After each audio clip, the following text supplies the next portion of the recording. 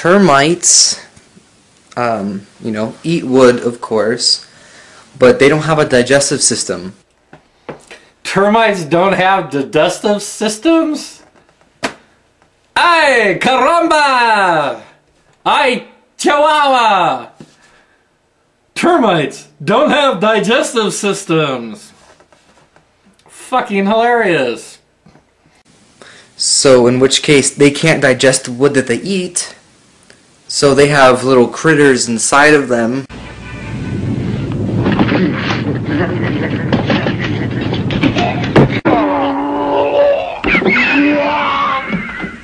that digest the wood for them. The termites can't live without the critters inside of them. The critters can't live without the termites. So which one evolved first? The correct answer is neither! And the other correct answer is Mormons. That's Mormons. Why can't animals reproduce other kinds of animals anymore? Define other kinds of animals. Phrase makes no sense. And why can't plants reproduce any other kind of plant but itself? Nobody said they could. We have dogs, becoming dogs. We have cats becoming Yes, nobody says otherwise. cats, and we have bananas staying the exact same way they've been since the beginning of time. So you're saying bananas existed 13.7 billion years ago, long before Earth existed. Now, this is question number 3. You mean assertion number 3, not question number 3. You haven't asked any questions. All you've done is make idiotic assertions under the pretense of asking questions. And this is a scientific fact. You mean it's one of your assertions, not a scientific fact. That proves that evolution could have never happened. It is impossible to prove a observed natural phenomenon has never happened.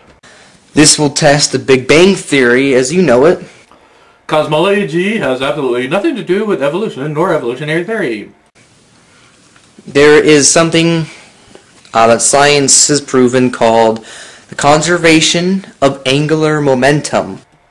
Angular momentum. I'm going to say that again. The conservation of angular momentum. That's angular momentum.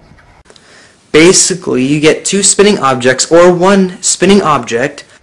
Please be more vague, if possible. As the Big Bang Theory, you have one object spinning, or two objects spinning very, very fast.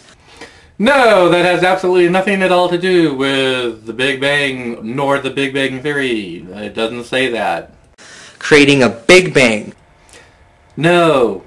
They will separate out of each other, or separate from each other. No. However you want to put it. Going that same direction. No. Creating the universe. No. Creating the moons. No. As you think it did. No. And creating every single planet. No. So that's my third question for this video. You mean that's about your 30th assertion under the pretense of asking questions? You made a hell of a lot of assertions regarding what scientists don't actually state, regarding what evolutionary theory doesn't actually state, regarding what Big Bang cosmology does not actually state, and you attribute all of those bullshit assertions to scientists who have not made them and will never make them, and then you say your assertions are actually questions. Nobody, idiot, is falling for that bullshit.